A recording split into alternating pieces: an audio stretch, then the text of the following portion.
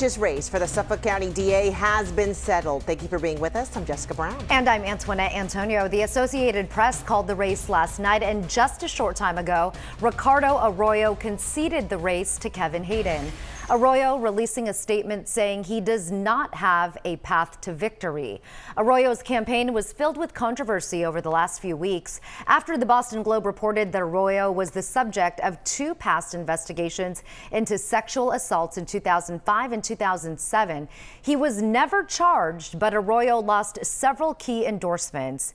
He has also accused Hayden of leaking the report to the Globe.